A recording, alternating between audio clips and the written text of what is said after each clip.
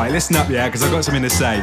You know when you're out and you see someone you like the look of, but you're just too scared to go chat to them? We've all been there, and I just want you to know, whether you're a guy or girl, I feel your pain, and I'm with you.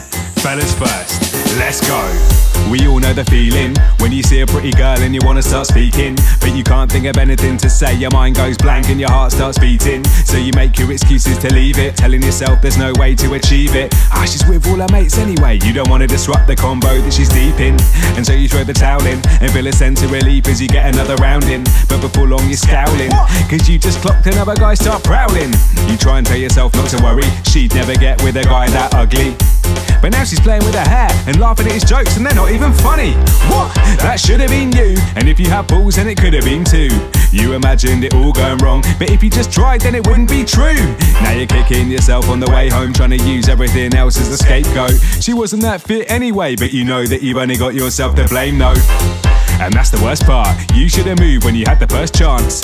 You vow that you've learnt your lesson, and if it happens again, you'll talk to the girl fast. If only you could turn back time, you pluck up the courage to go and say hi. But now you'll never know what could have happened, and you'll wonder about it for the rest of your life. If only you could turn the clocks back. If only you could have a second go.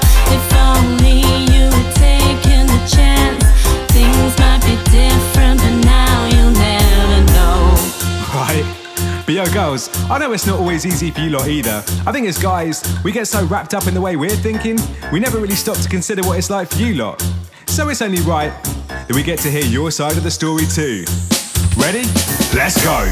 You all know the feeling when you're out with the girls at a bar for the evening. You see a guy that you like and start giving off vibes in the hope that they'll reach him, but he just doesn't seem to receive them, no matter how blatant you make it. So you assume he's not into you and go back to chatting to the mates that he came with. Pretty soon another guy approaches, but it's clear he just wants to get lucky. He's not your type, but you're too polite, so you laugh at his jokes even though they're not funny. Pretty soon he can sense that it's hopeless, so he makes his excuses to leave. You're relieved, but it's only at that point you notice the other guy's nowhere to be seen. The night carries on in a similar fashion. You and your friends just want to hit the dance floor, but you can't cause it's full of guys grinding and grabbing and using chat-up lines you've heard before. Your patience starts wearing thin, and you can even feel your eyelid twitching. You snap at the next guy who comes over, who now thinks all women are bitches. You go home and start asking yourself, why do I just attract losers and creeps? Why was the guy from the start not on it? Maybe there's something that's wrong with me. If only you could turn back time, you pluck up the courage to go and say hi. But now you never know what could have happened, and you wonder about it for the rest of your life.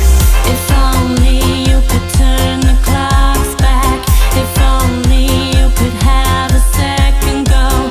If only you had taken the chance, things might be different, but now you'll never know. But what if we didn't have to wonder? What if we really could turn back time? Would you make the most of it, or let fear get the better of you? Let's go back now and see just how much better this whole night could have gone. Starting with the fellas, once again. Ready? Let's go! We all know the feeling when you see a pretty girl and you want to start speaking.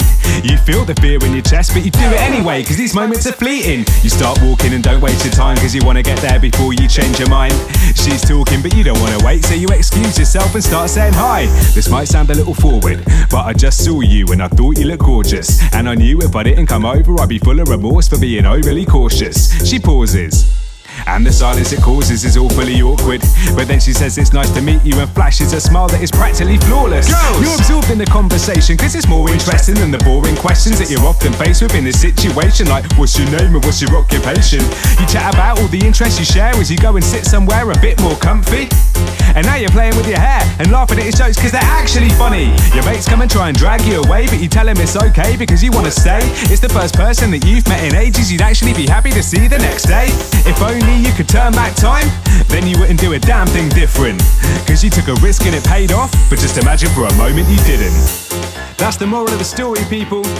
If you see someone you like the look of, just go chat to them, cause what's the worst that can happen?